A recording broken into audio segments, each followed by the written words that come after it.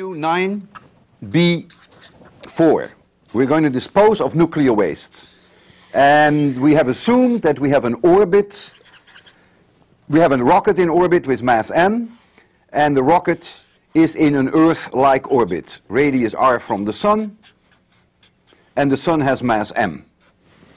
And the speed of this rocket, oh, this is mass little m, and the speed of this rocket in an assumed circular orbit equals v, the same as the Earth. And the first question is, what is that speed? Well, there is gravitational attraction between the Earth and the rocket, and that gravitational attraction equals mg divided by r squared. That must be exactly equal the centripetal force to hold this rocket with nuclear waste in orbit, so to speak, and that therefore equals m speed of the Earth divided by r. I lose my m, I lose 1r, and so you can immediately calculate that the speed of the Earth, and therefore also of this rocket around the Sun, is approximately 30 kilometers per second. What would be the minimum speed required for this object to escape the gravitational field of the Sun? We just assume that the Earth is nowhere nearby. Well, if I increase the speed and give it a speed v escape, and I want it to go to infinity, I now use the conservation of mechanical energy, which tells me that the kinetic energy plus the potential energy here is the same as the kinetic energy and the potential energy at infinity. So the kinetic energy plus potential energy is a constant. Let's start at infinity. I give it such a careful speed that as it reaches infinity, that its speed is 0 at infinity. That's the minimum energy I have to add. That's the minimum increase of speed.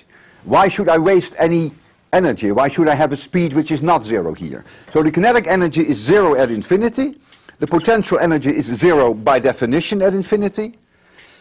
The kinetic energy here equals 1/2 m v escape squared. And then the potential energy here, which follows from the assumption that the potential energy at infinity is 0, becomes minus mg over r. This is this r here. And so you see you have one equation with one unknown. You can calculate v escape, and v escape is the square root of the one that we calculated earlier, the square root of 2. And that is about 12 kilometers per second. In other words, I have to that is 42 kilometers per second. I'm getting ahead of myself, and therefore I have to increase the speed by about 12 kilometers per second. That increase will be needed for this object to escape to infinity. So now comes the hard part. I want to slow the rocket down so that it falls into the Sun and just grazes the Sun as it falls in. I start this at point P.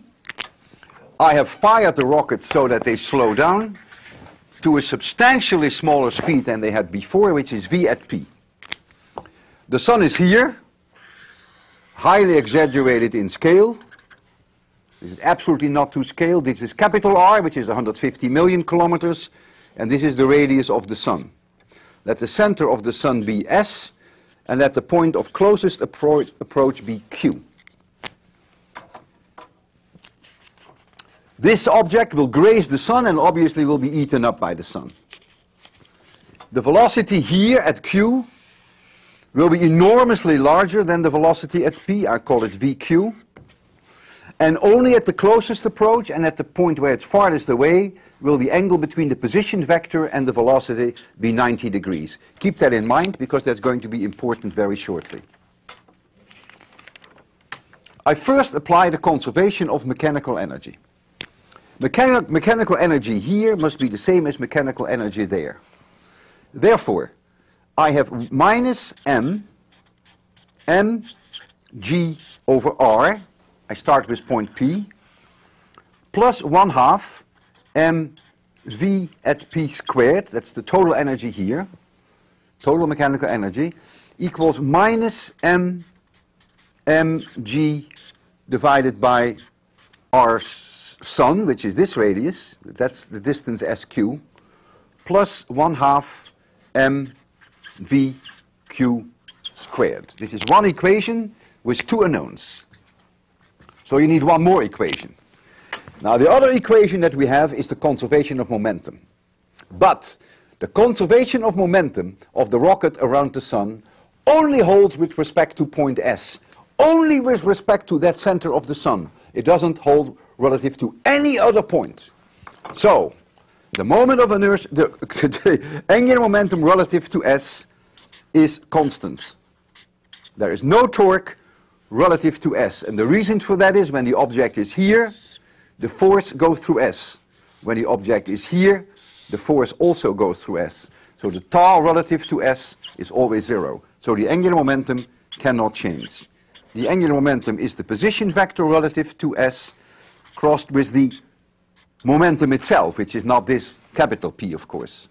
And that gives me the equation. I will write it down up here, that m times Vp times r, because of this angle being 90 degrees, I can forget the cross, equals m Vq times r sun. Because of the 90 degrees here, I can forget the cross here. I lose all these m's. And remember that r divided by r sun is approximately 1500 divided by 7, which is also Vq divided by Vp.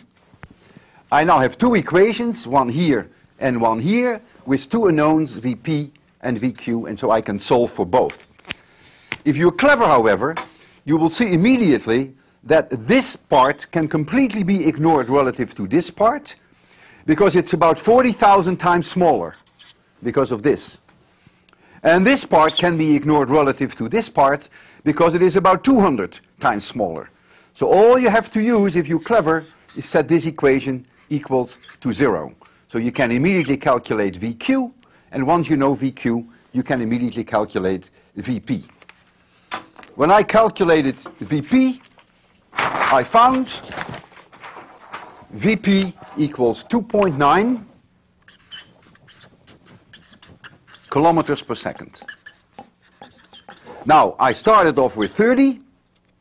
I have to go down to 2.9, so I have to decrease the speed by 27 kilometers per second, which is way less efficient than what we earlier did when we had to increase the speed with 12. So clearly, getting rid of it to infinity is a much better way than trying to hit the sun.